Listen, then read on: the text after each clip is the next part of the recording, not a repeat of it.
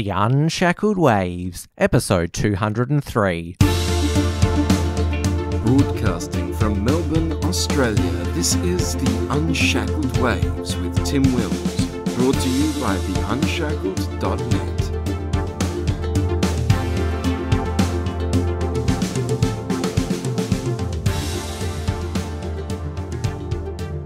Hello everyone, glad to have you here for this rather somber show. We are reeling from an Islamic terror attack that has happened in Melbourne CBD last Friday the 9th of November, which killed one person, injured two, and had the terrorist shot dead by police.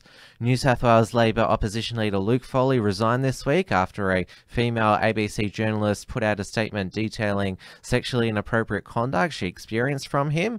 While he did resign, he also vowed to sue the ABC for publishing the allegations. And Mark Latham has announced he has joined Pauline Hanson's One Nation and will be their upper house candidate at the New South Wales state election in March 2019. To discuss the implications of all these developments, I am joined tonight by both the editor-at-large of The Unshackled, Steele Archer, the political editor of The Unshackled, Michael Smythe, and senior editor of The Unshackled, Damien Ferry, for a special roundtable episode. So let's bring everyone in. Now, I'll introduce everybody one by one. So we have in Canberra, Steele Archer, welcome. Hi, welcome from Canberra. Thanks for having me back on, Tim. And we've got Michael Smythe up in Brisbane. Good evening, Tim, live from Brisbane.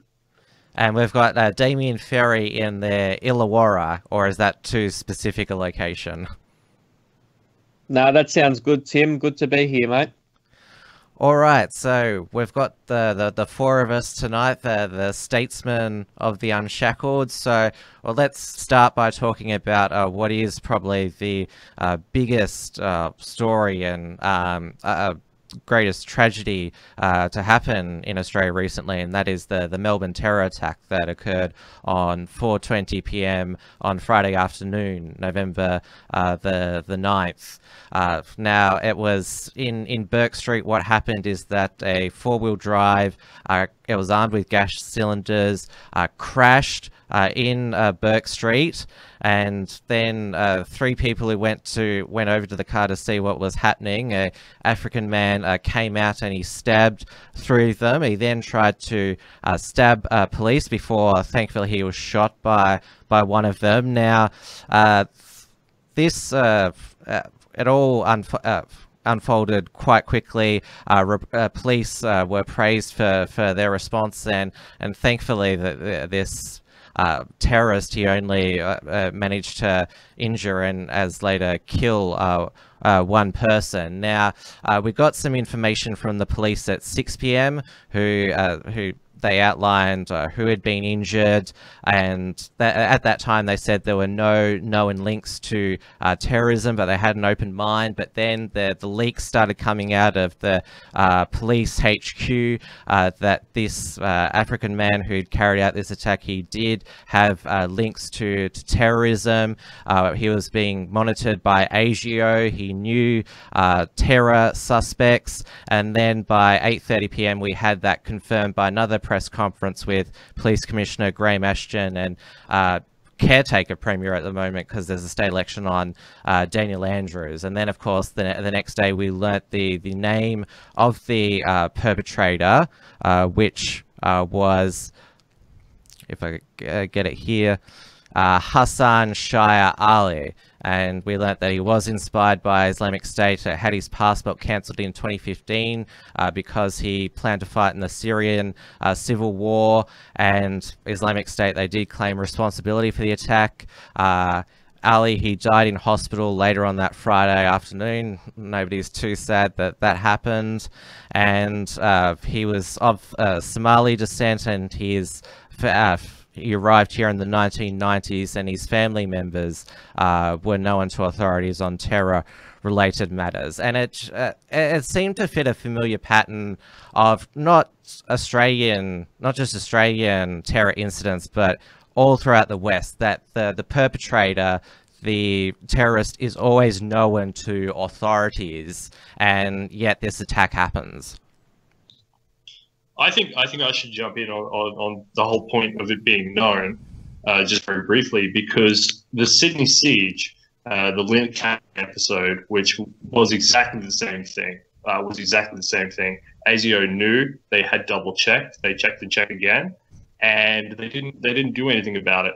I don't know if this is political correctness gone mad because they don't want to be seen as racist, or there's other agendas going on here. But the ASIO does know about these things. They're claiming that, because we have encrypted apps, because people are functioning on encrypted apps, they can't get into these people's heads, into their minds.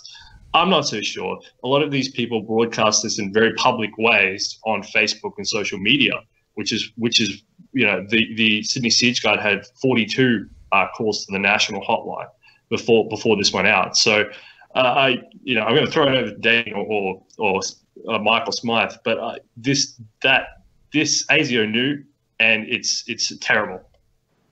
Well, personally, I think that it's a disgrace that we have such a system in place that the government, that our agencies aren't on top of these things. I mean, we can always put the blame on the individuals, these lone wolves. They go and do these heinous attacks. But at the end of the day, where are the people that are supposed to be overseeing these things? I mean, they're supposed to basically be there, and they've already been, they've already come out and said that, like you mentioned before, that they have been on the list of people that they were watching. So if this is the case, why is it that these people are always allowed to basically partake in these activities? I mean, I just don't understand it. I mean, this is the problem we have here. We have too many people that aren't doing their job.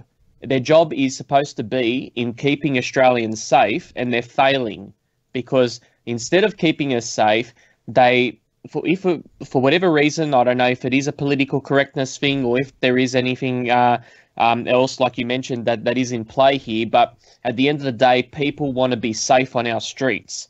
That is what's important here, and they are failing miserably at that job. Absolutely, I have to agree with that. This should not have happened. The Lent Cafe siege a few years ago should not have happened. The terrorist attack, let's call a spade a spade. It was a terrorist attack, even if it was a lone wolf or whether it was ISIL, it doesn't matter. It was still a terrorist attack. If you have a pattern of behavior from someone who is deemed a sympathizer, you start watching them a lot more closely. You start monitoring when they go to the toilet. You start monitoring what they eat, when they go to sleep. You follow their routines, and you make sure that when the slightest deviation from said routine occurs, you question them.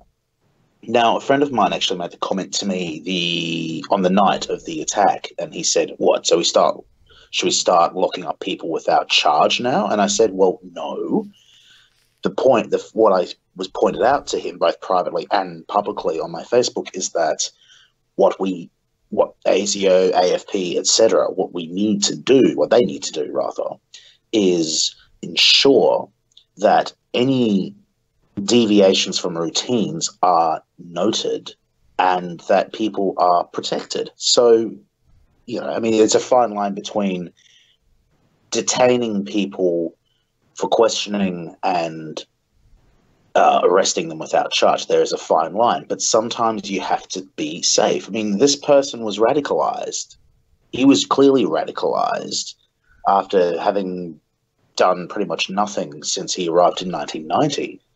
But the fact is, people can change very quickly. Could ASIO have done better? Well, they could have certainly highlighted that the guy was a security risk, which, in fairness, I believe they did when they confiscated his passport so he couldn't fly to Syria to fight with the Islamic State against the legitimate Syrian government.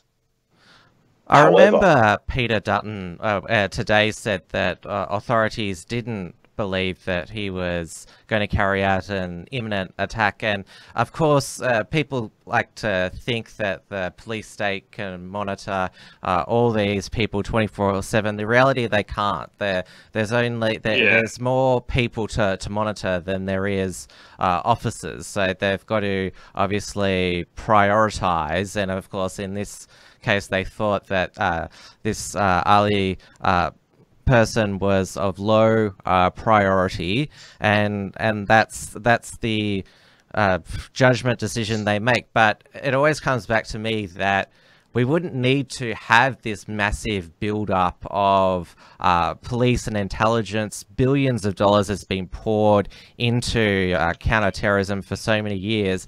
If we just stopped importing people from these trouble countries. I mean, Somalia, even though it's in Africa, it's a Muslim country.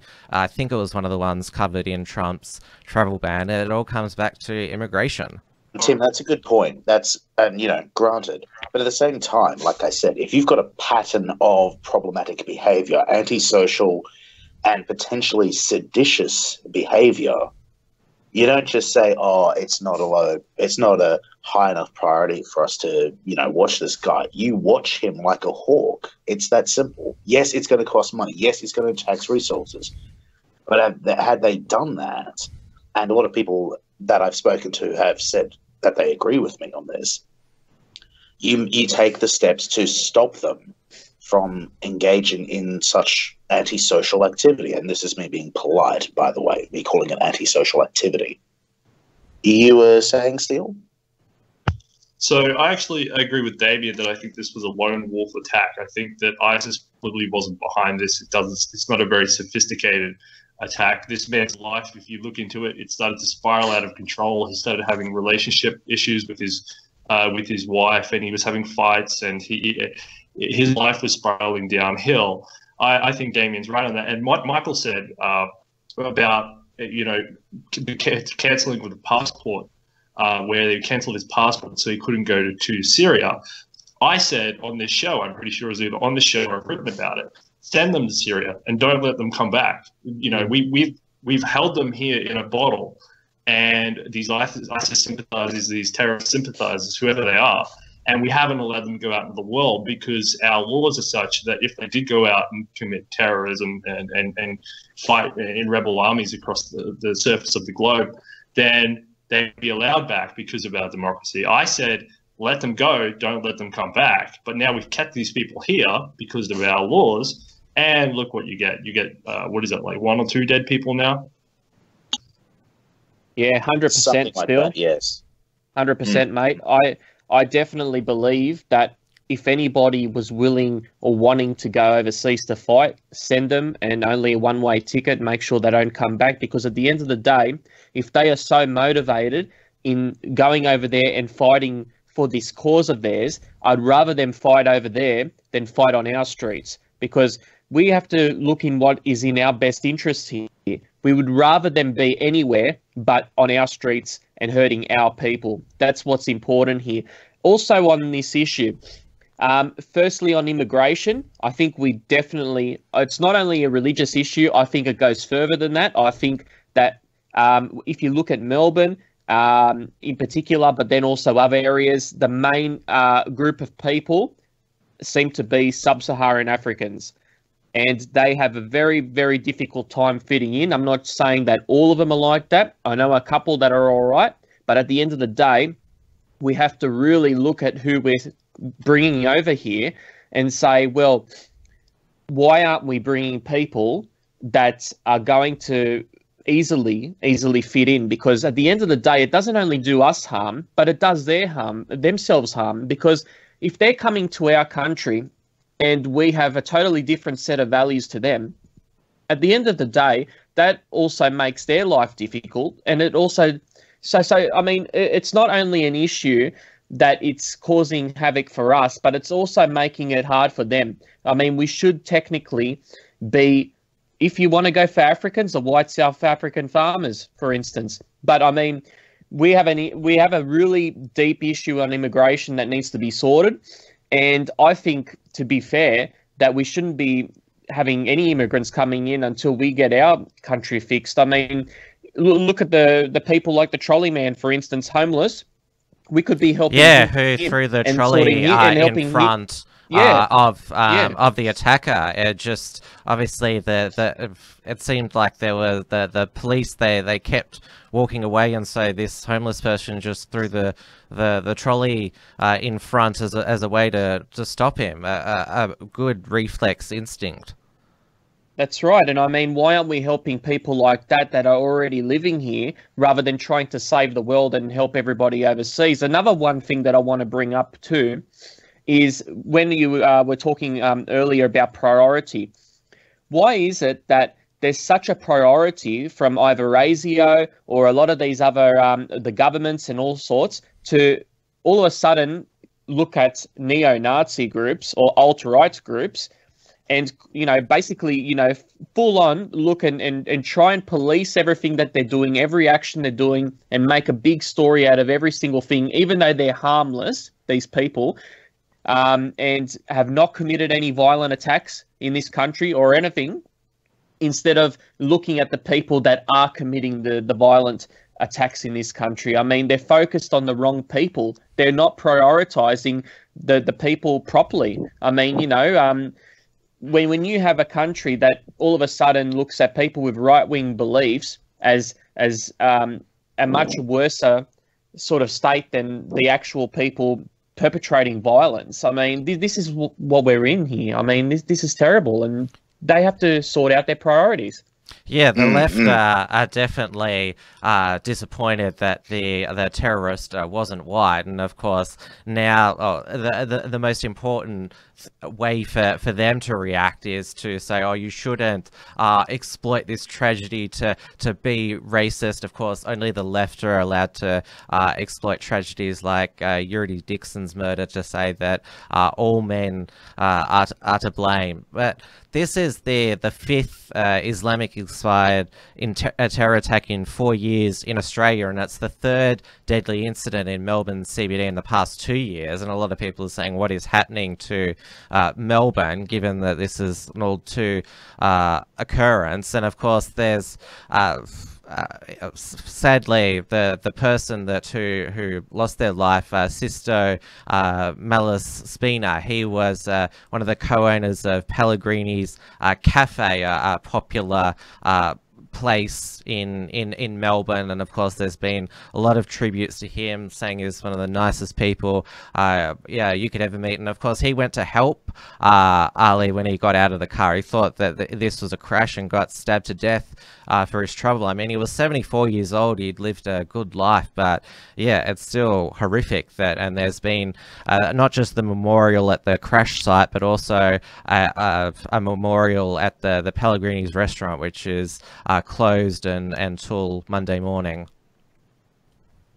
I actually have something to add in regards to Damien's point as well. When Damien pointed out that Antifa and your far left organizations aren't being looked at, and by ASIO, AFP, etc. Instead, they're focusing on neo-Nazi groups and alt-right groups. Now, neo-Nazis are a much smaller minority than the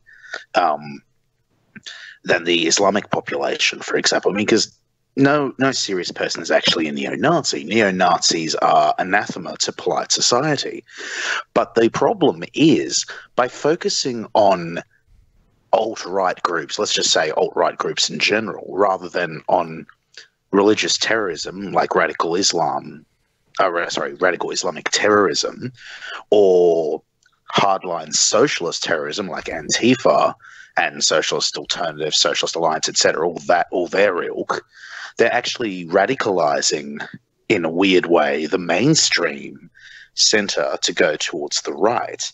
So people are slowly becoming more, how do I put this? People are slowly becoming more amenable to considering, even if not accepting, alt-right ideas, because the government isn't doing anything about the problems of radical Islam, the problems of unfettered immigration, the problems of people unable to integrate properly into the society. Now, charity begins at home. We've got to remember that charity begins at home, and we need to take care of our own before we can take care of everyone else. Because if we try to do it all at once, we're not going to take care of anyone, and everyone's going to be unhappy, disenfranchised, and things are going to get a lot worse than they are now. So the AFP is right. Oh, I'm probably going to draw a bit of flack here, but the AFP is right to look at neo-Nazis and even at some alt-right groups, but the standard has to be applied to the left as well. You can't just pick on one fringe group without looking at the other fringe groups. I mean, you've still got Hizb ut-Tahrir hasn't been blacklisted as a terrorist organization yet, for example. Remember that Festival of Dangerous Ideas a few years ago when the spokesperson was saying, oh yeah, it should be okay to beat your wives and stuff like that. Honor killings are justified. Sorry. Yeah, honor killings justified, and they were arguing yes. And even the ABC, of all places, took them to task over it. Their spokesperson took their spokesman to task over it. And it's just, you know, the ABC actually did a better job at exposing the dangers of radical Islam than our own security services and our own police services, which is sad. You know, we've got to fix this mess. We've got to fix this mess. We can't keep, and this is going on to another of Damien's earlier points, with which I'm pretty sure we all agree. We can't let everyone in. We have to take people who are capable of integrating into our culture and edifying our society. If they're not capable of integration, we can't have room for them. We can't just keep letting them in. And people are starting to wake up to that. Slowly, granted, but they are starting to wake up to it. And we need a government to quite frankly, just say, no, you can't come in because you do not conform to Australian values.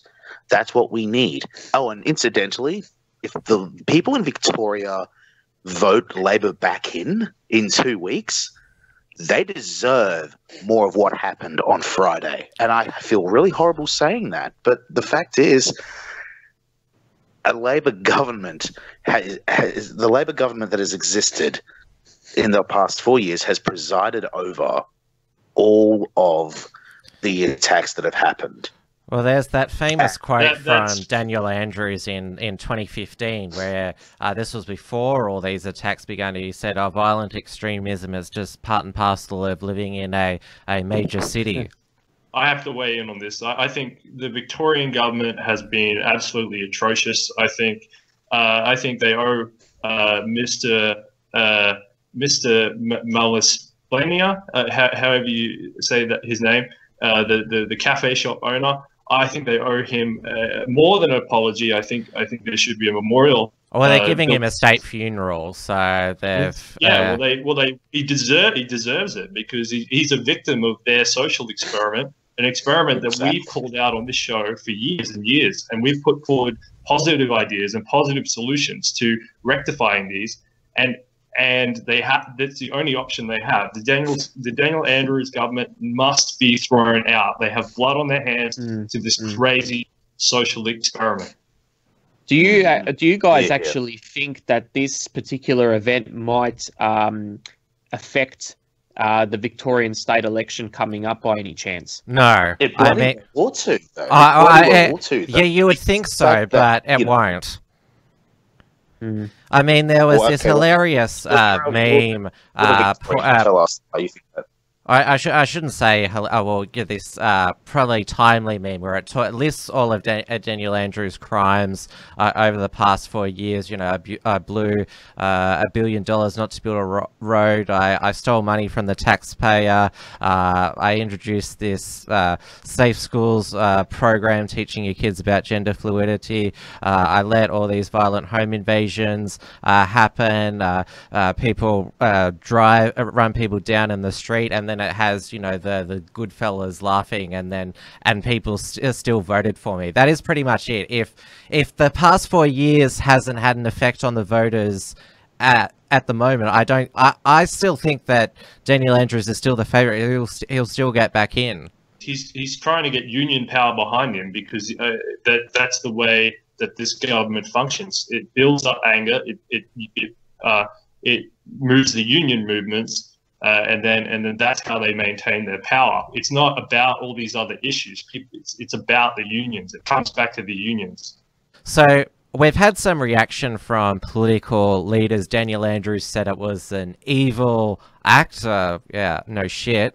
And Scott Morrison said that we need to tackle violent Islamic extremism. It's the biggest threat to Australia, and Islamic leaders need to call it out. Now, I really hate when I see like right-wing people on their timeline say, "Oh, after every take, we need to talk about Islam." Like, oh, you just figured that out now? What do you want to like meddle? It's basically just a virtue signal. Like, look, I discovered this problem, and I want to start a conversation about it. We're a bit beyond that now. I mean, I've been talking about Islam for the past 7 years, and often been met with scorn, and say, well, thank you for coming around to that right now, but we need to have a bit more of a conversation and talk about action. Now, Jason Wood, who's a government backbencher, he wants the government to deport terror people under terror watch list if they've got dual citizen or are not sole citizens. But we've also seen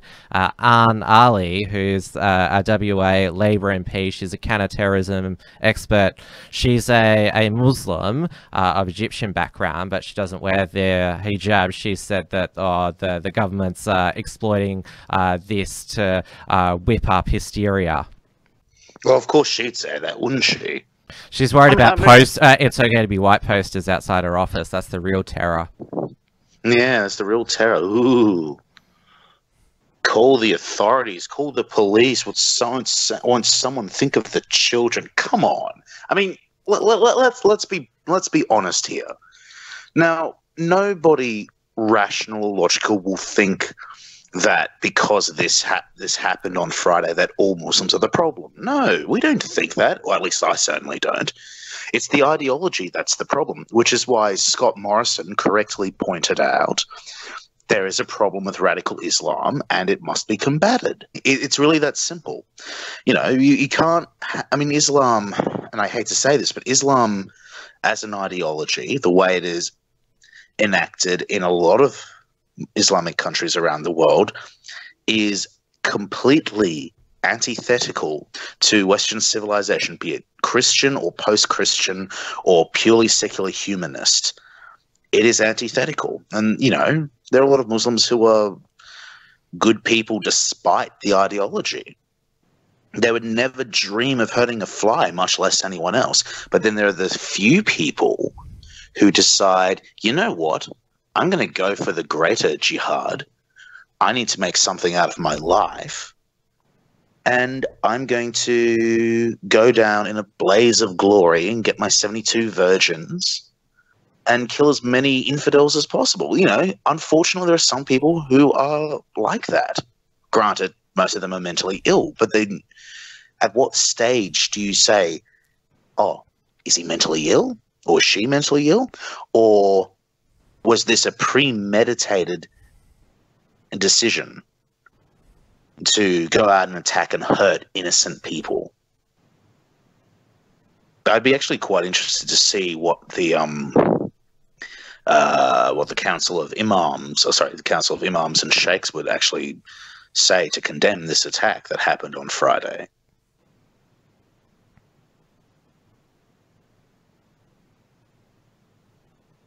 I know. With the whole the whole Greens thing, with it's okay to be white posters. What a waste of resources. I mean, Damien Ferry brought it up before. You know, basically they're going around looking the wrong areas in the wrong. They're looking in corners of the cupboard that don't need to be looked into. And you know, it's okay to be white poster. I mean, this was a piece that was pushed through the Senate. I mean, this is a legitimate statement saying it's okay to have, you know, racial and cultural and you know, and pride in affiliations. It's not some sort of, it's not a bomb. It's not some sort of instrument of terror or anything like that. So it's a huge waste of time. It's a non-argument. But yet you've got people over here wasting police resources, wasting time, like the Greens, running around chasing phantoms in the dark. Exactly right. Couldn't have said it any better myself. Yeah, and it's always, as I mentioned before, that the left, they always fear after a terrorist attack. They don't fear for the safety of their fellow citizen. They fear for their backlash against the minority community. But I think I mentioned this last week. The Four Corners special on Victoria's African crime wave. All they could come up with to say that Sudanese youths are getting stigmatized is, I get looked funny on public transport, I get followed in the supermarket. Like, it wasn't anything like, there's no, you know, vigilante, like, you know, there's no Nazi gangs going out beating up Sudanese, or in this case Somali men. Australians are just not like that. I mean, they want something to be done for sure, and they're angry when it happened, but yeah, they know that it's just stupid to, if you see somebody of a certain faith or race, it's stupid to just, if a stranger you don't know, to think that they're bad. Exactly. I mean, you know, and I think I made this comment a few weeks back as well when we were discussing the statistics of the crime waves in Victoria, Tim. If you people are looking at you in a certain way, either stop being so insecure and defensive, or fit in. Simple.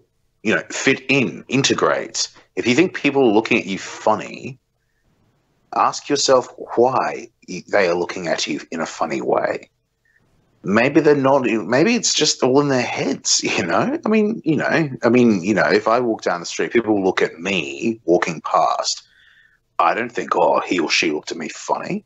Neither do you. Neither does any normal person, you know?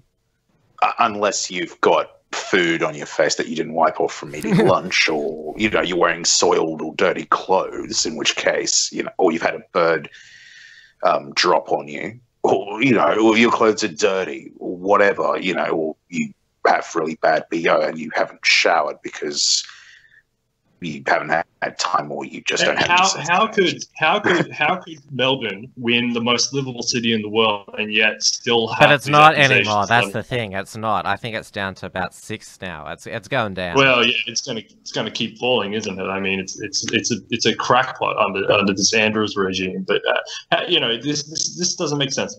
And you know, we have a certain thing. It's called culture. It's called values, and white societies across the globe have been very, very generous in trying to integrate and allow people of different faiths and religions from every corner of the world to come into their countries and get on with the job. And most do fantastic. But the ones who are left on the outside, I mean, like, let's say the Sudanese, it's a problem because like Damien said, I think, you know, Donald Trump said they're not sending their best. You know, that's what he said on immigration. They're not sending their best. I mean, if you get someone of those certain characteristics, and they come here, and everybody else is sort of, you know, had former cultural experiences, and then these guys have been plucked out of the bush, you know, or you know, wherever they are on the Horn of Africa, there, the desert, you know, it obviously it's going to be awful for them. I mean, trying to now integrate into a highly technologically advanced, you know, super multicultural society. You know, it's not, it doesn't add up. I mean, why do we have to pluck these people out of the bush in the first place? Send them back to the bush. Exactly, you know, and Actually, this is possibly diverting a little bit, but I think it was Stefan Molyneux, of all people, who made the comment that we in the West sort of have this tendency towards pathological altruism. We automatically presume that because our way is so superior, that anyone can get it, but it's not that simple, unfortunately.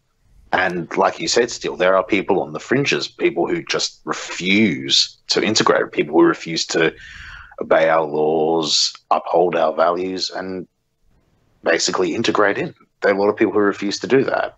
You know, I mean, Tim pointed out before what he probably correctly, but perhaps a little unfairly called right-wing virtue signaling when people were saying it's time we had a conversation about Islam. I mean, Andrew Bolt has been talking about this for 15 years. Andrew Bolt, he's not even a Christian, but he's been talking about it for 15 years. It's always been in the back of my mind for almost as long. And there's several other people who have been thinking about it for more than just, you know, since 2 days ago. But no one, it's not a polite conversation to have, it seems, that we have to do something about the problem of unfettered immigration. We have to do something about Islamic immigration. That's not a conversation people want to have because it offends their sensibilities. They think, oh, it's impolite, we can't say that, we can't talk like that, because they'll be called a racist or a bigot or a xenophobe or something. But at the end of the day, gentlemen, what it comes down to is a phobia is something that is irrational or unjustified. We have a very good reason to be afraid of radical Islam in this country, as does every other non-Islamic country. Every non-Islamic country has a very good and logical reason to be concerned about radical Islam. I'll tell you who's probably thankful that this terrorist attack happened. That is former New South Wales Labor opposition leader Luke Foley, because the day before, on the Thursday, he resigned the leadership. This was after there had been, in the media, it was discussed that he had been sexually inappropriate with an ABC journalist at a press gallery Christmas party back in 2016. Now, the woman who this incident was alleged to have happened with Foley, she came forward, Ashleigh Raper, to in a statement that was published on the ABC website, where she went into quite graphic detail about what happened. The statement read, and of course we have to put in alleged, all those disclaimers. Foley put his hand through a gap in the back of my dress and inside my underpants. He rested his hand on my buttocks. I completely froze. And the incident was witnessed by another journalist, Sean Nichols, who agreed to keep it in the strictest of confidence. Now, she wanted it, she didn't want this to become public because she didn't want to be known as a victim, that woman who would be defined by just this one incident. She said she never wanted to make this statement. A woman who is subject of such behaviour is often the person who suffers the most, but she still believed that women should be able to go about their professional lives and socialise without being subject to this sort of behaviour, and for it to be used in Parliament for the sake of political point scoring. Because the whole reason this became a huge media story was because David Elliott, a Berejiklian government minister, mentioned it under parliamentary privilege. And of course, Luke Foley has denied that the incident ever took place, and he threatened to sue any media outlet that repeated what Elliott said in Parliament. And now, apparently, Foley phoned Raper on the last week on Melbourne Cup Week to say he would resign the Labor leadership. He said, and he's alleged to have said to her, "I'm not a groper, I'm just a drunk idiot." And let's remember, he has 3 DUIs, Luke Foley, as well. So there's a pattern with alcohol. Now, when he announced, everyone was expecting on the Thursday resignation speech, but then he said that they're false and that I'm going to sue for defamation. He didn't say if he was going to sue Ashleigh Raper or the ABC or both, and everyone was just completely taken aback, or because that he would actually sue a alleged victim. And it just, to me, it just summed up, wow, we've dodged a bullet with this guy. Damien, you're the New South Wales person here. What did you make? Because you actually quite liked Luke Foley for a while. He was sort of old school Labor, but this stuff.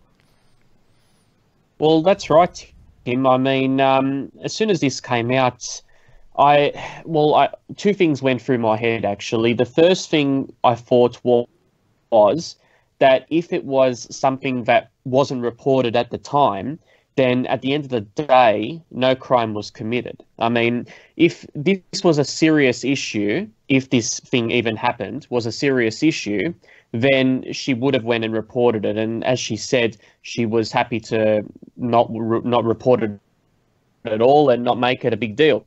So at the end of the day, I think it was a bit of an opportunistic thing to do for a Berejiklian minister to come out and actually spill the beans on such an issue. I thought if he was really wanting to hit the party hard, he might have even left it till early next year, closer to election, and that would have even been worse for Labor. But I mean, the second issue as well that I want to get to is, if Luke Foley is true, and in what he says that he didn't commit the crimes or this alleged act, so to speak, then why would he resign?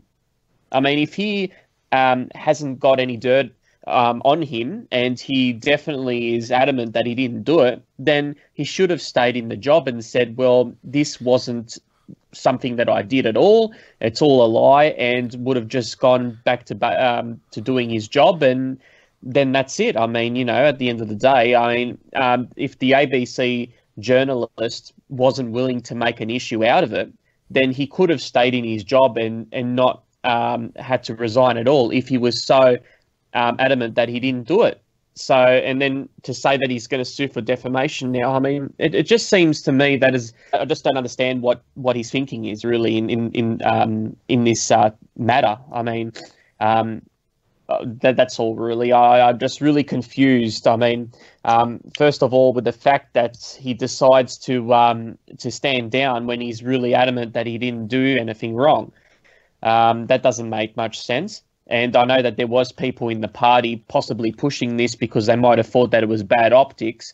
So they, chose the opportunity to roll him. But he was ahead in the polls. I mean, he was definitely, I would have thought, going to win the next election. A sad thing, I know Tim mentioned that he was at some stage looking to be more of a moderate kind of old school Labor, right? But then closer or more recently, they have started to throw hints out there that they would start to turn to a more progressive kind of policy line in regards to decriminalising abortion, and also in matters like safe schools and so forth. So it seemed like they were starting to change their tune a little bit closer to election day. But nevertheless, I don't think changing leaders is going to really change the party. But the question of the matter is, why did he choose to step down when he didn't do anything wrong? And also, why is this matter, if it wasn't reported at the time, made a big issue now all of a sudden, in the way that it happened? I mean, what was behind it? Was there some sort of, something in the background that we don't know of? There could have been some blackmail or something that occurred for this to get out. I'm not sure, but this is just the questions in my head right now. Oh, absolutely. Now, one thing I will point out, though, Damien, is that when in the Westminster system, the idea that the alternative premier at the state level, the alternative prime minister at the federal level, if he or she has a cloud hanging overhead, suggesting impropriety of any sort. It will scandalise the opposition party and will basically render the leader utterly impotent and unable to cut through. So regardless of whether the allegations, and we can only call them allegations at this point, are true or not, it doesn't matter. The damage has been done to Foley, and it's going to take a long time for him to be rehabilitated within the New South Wales Labor Party. You know, I mean, I did actually wonder myself if there was something behind it, if perhaps a factional enemy of Foley decided to leak the rumour of this allegation to a Liberal Party parliamentarian just to rattle him. But you can never know for sure. That's the thing. You can never know for sure. But the point that I'm making is that if you have a cloud over your head and such a serious allegation as sexual assault, it's not going to be conducive to the future of the party to stay as its leader. So he had no choice, in effect, but to step down. Still, I totally understand, Michael, where you're coming from with it, but it just, I mean, if someone is adamant, I mean, of not having done anything illegal or anything wrong, even though, like you mentioned, that it doesn't look good, and when there's a cloud over their head, that it's best for them to resign. That way, it doesn't bring a bad reputation to the party. But in saying that, then when they do resign, the first thing that people think is he's guilty because he's resigned. What were you going to say, Still? No, I think they're both very good points. I'm not gonna weigh in too heavily on that. I think I totally agree that it looks weak. But you know, if it's systemal stuff, I want to take a step back, and I just want to say that this whole sexual allegation of sexual assault, it's a new weaponized mechanism that the left and anyone, women especially, can use. And actually, Damien and myself were having a conversation, and he put up a very good point, which I've been thinking about, is maybe we have to bring in some sort of legislation to say that if you're a woman and you've had some sort of sexual assault, you have to bring it up within a period of time. I don't know, 6 months, a year, 3 weeks. I don't know what the period of time is. But with Brett Kavanaugh in the US and Donald Trump saying that it's a scary time to be a young man in America right now, and the same thing is happening here, because anybody can accuse anyone of everything. One accusation, and you end up with a resignation of a leader of a state. This is a very disturbing trend. So if you can have a political assassin, it just says one thing, oh, he or she touched me or whatever, and then an automatic resignation. This is a strategic bumble that has to be sorted out. I just want to pick you up there, Steele, because I think that there's a huge difference between this incident and the Blasey Ford allegation against Brett Kavanaugh, where it was only when Brett Kavanaugh came to be nominated for the Supreme Court did she come forward and say that he assaulted me at this party 35 years ago, a party which nobody could remember, she couldn't remember. And let's remember with this one, I mean, Ashleigh Raper, she wasn't opportunistic. She didn't want to go public, to put herself up to public judgment. In fact, there was a lot of people in the Liberals and Conservatives saying, oh, the ABC and the Labor Party, they're actually conspiring together to cover up that Luke Foley did this indecent act, and they're running protection for him. That was the allegation there. And the fact that she didn't want to come forward, and it was only because of the public pressure, because David Elliott had raised it in Parliament, that she felt she had to address it. And the fact that Foley denied everything and then said he was going to resign, and then went back on his word to say that I'm not going to resign due to legal reasons. It doesn't sound like she wants to be opportunistic at all. And the fact that her statement is there's a witness to it as well, and it goes into all the detail. Like she remembers it completely. I believe her. I think that. Yeah, in this case, I do #believe women. Yeah, and I'm not just saying that because Foley is of the Labour Party. I mean, you can make a judgment in this. I'm not a full like MRA where you just don't believe women at all. I think in this situation you can make a judgment here that she has begrudgingly come forward to clear this up and say, okay, this is what happened because there's this huge firestorm. So that's how I see the situation. I'm not saying I don't believe her either. I was just taking a step back and having a look at the broader context of all of these allegations. I think there's probably a lot of truth. I mean, when you say it in Parliament, you say it under oath.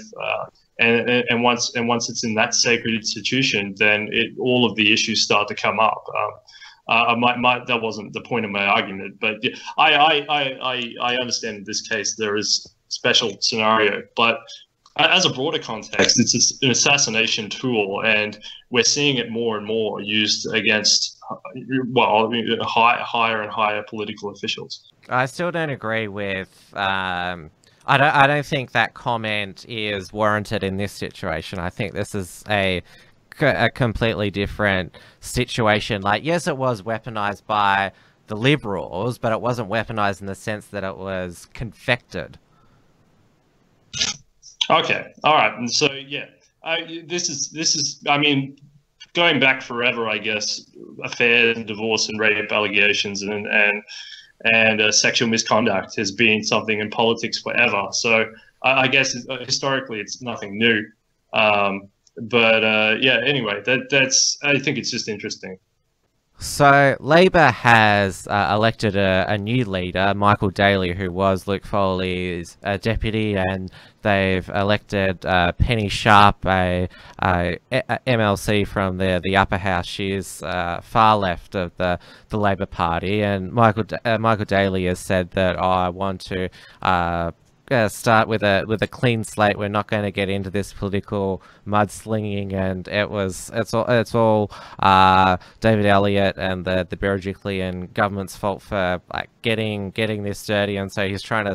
Labour is doing their most to wash their hands clean of Luke Foley. He said he was going to remain in the Parliament, but when he saw that he was going to be disendorsed, this is what Labour do best. Like they defend their mates for as much as possible. The solidarity thing, but as soon as it looks like they're gone, they're just discarded like that. So Foley, his reputation is now marred in the Labour Party, which is probably why he's launching this defamation action, is because he's pretty much that's the only sort of thing that he's got up his sleeve to try and save his reputation, is his marriage, because if you're a wife of somebody who's done this, I mean, you're not going to be too pleased. Well, that's true as well. I mean, politicians' wives have to be some of the most patient and saintly women you will ever meet. A lot of, and I should probably choose my words carefully here, it is suspected that a lot of politicians' wives, and a lot of business people's wives for that matter, will turn a blind eye as long as nobody else finds out about it. It was that line from the show The Crown with Claire Foy and Matt Smith as Queen Elizabeth and Prince Philip. I will understand. I can look the other way sometimes. The thing is, though, when it becomes public, you can't look the other way anymore. And then you decide, no, you've done this, you were caught, you've been found out, we're done. So, yeah, Luke Foley is going to definitely try and salvage his marriage out of this, because it's the only thing he can do left. Now, we saw a new political marriage in Australian politics. Pauline Hanson, leader of One Nation, has now had Mark Latham, former federal Labor leader, join as their New South Wales head of their division, and he'll be number one on the ticket at the March 2019 election for One Nation for the Legislative Council. And given that One Nation is polling at around 8% in New South Wales, Mark Latham looks like he'll get an 8-year term in the state's upper house. So Mark Latham will be a politician again. Now, Mark Latham, he's been in Labor, then he was with the Liberal Democrats for a while, now he's with One Nation. And let's remember that Mark Latham, he was fired from the Financial Review, he was fired from Sky News, he left Rebel Media, and Pauline Hanson's fallen out with a number of people over her 20-year existence. So everyone is already saying this will end in tears, this political marriage. It's just a matter of time, and it's almost like they want to put up like a betting board about, oh, when's the time they're going to fall out. I'd be lying if I said I wasn't thinking of that. If I said I wasn't one of those people, Tim. But there are other reasons why I'm skeptical of the new unholy alliance between Latham and Hanson. Don't misunderstand me. I actually quite like Mark. This isn't me having a go at him. I just don't think it's a very wise or prudent move on his part to join One Nation. Yes, Mark Latham does sympathise with some of One Nation's policies, but at the same time, he doesn't like being told what to do. So, and you know, the evidence of that has already happened, where you saw the interview that Joe Hildebrand did with yeah, Pauline Studio Hanson. 10. Yeah, where there was the empty chair of Mark Latham, where they didn't. Oh, I saw them together on heaps of media throughout the day. I mean, they quit, like, that was just the one that they messed up. They got every other one right. I mean, you know, give them a break. Oh yeah.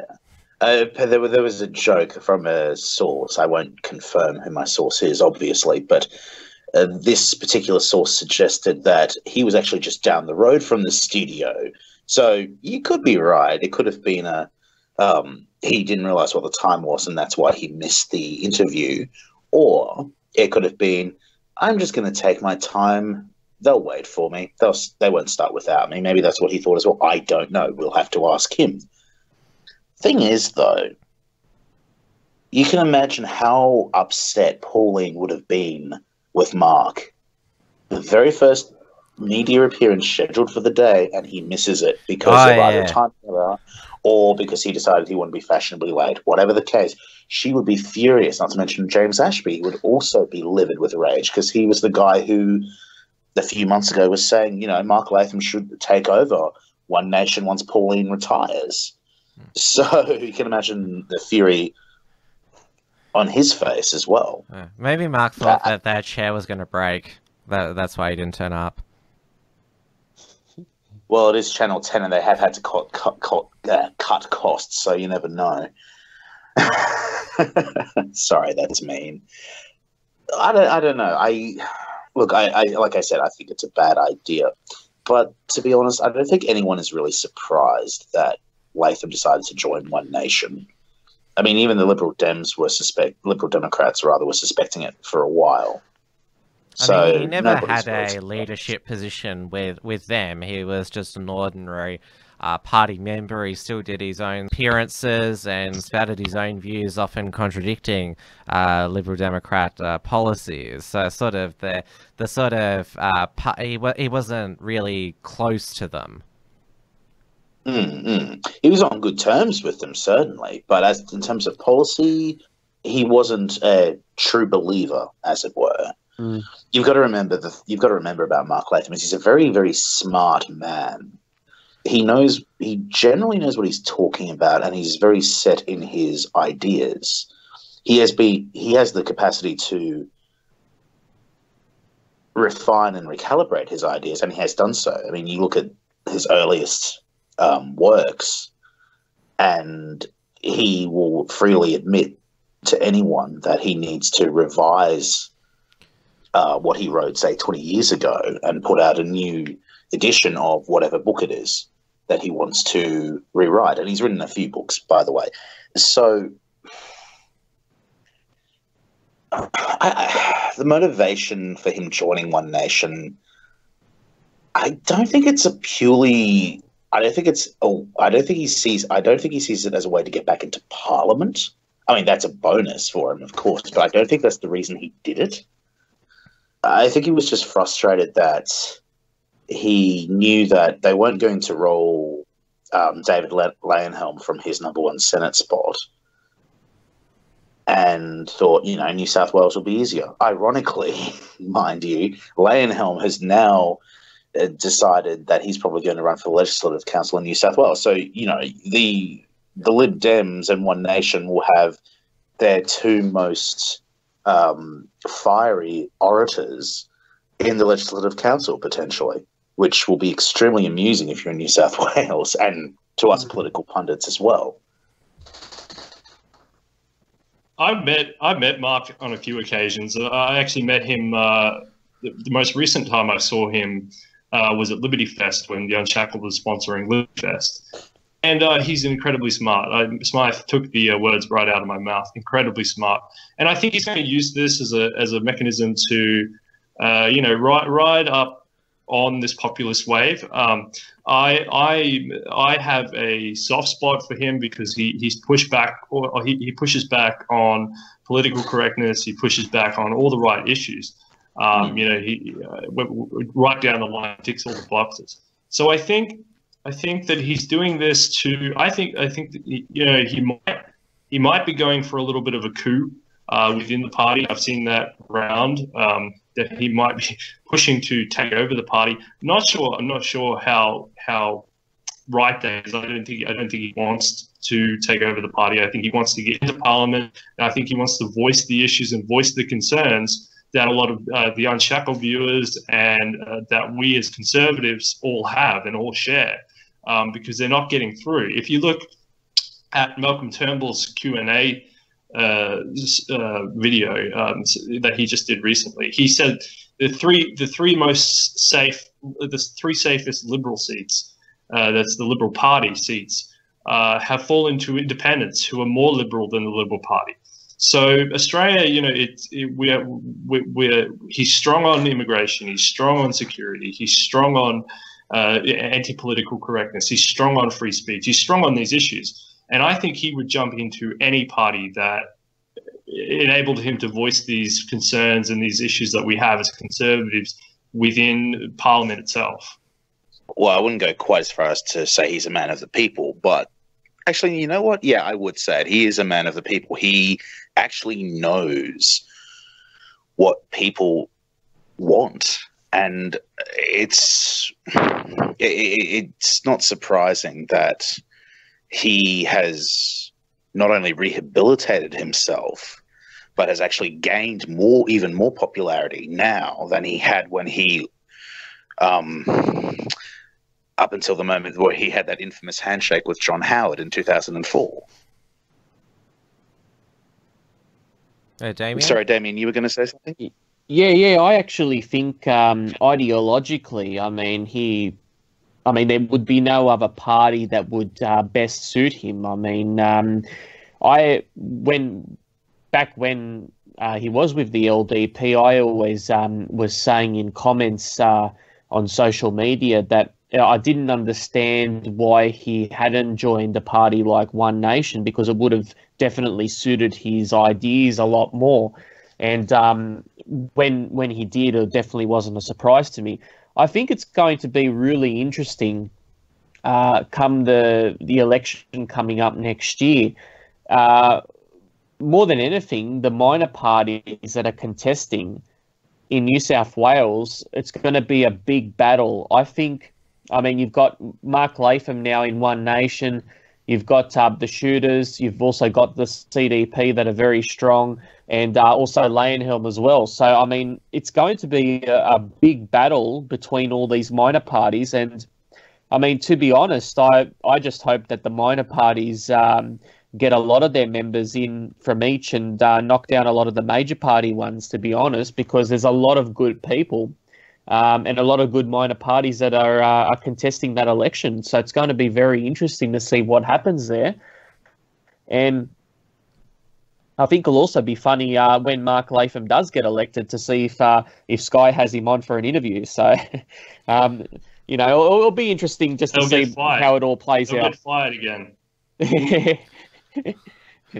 Oh, well, he can't get blasted out of. He'll have an 8-year term. He won't get blasted out of the parliament, and of course he'll have parliamentary privilege as well. So if you thought David Elliott really stretched parliamentary privilege, who we were talking about in the previous segment, wait till Mark Latham, because let's not remember Latham's being sued at the moment by junkie turned ABC journalist Osman Faruqi for calling him an anti-white racist. So yeah, Latham will certainly have a lot to say when he's in the parliament, and we'll certainly probably see him even more than we do at the moment.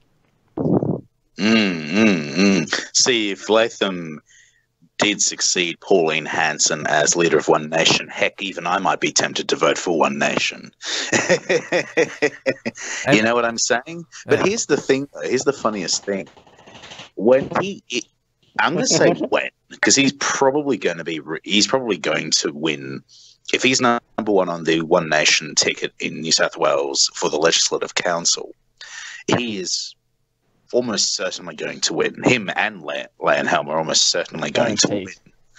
Yeah, guaranteed. Oh, yeah. Well, I wouldn't put money on it. I would actually, to be honest, I think Lanhelm.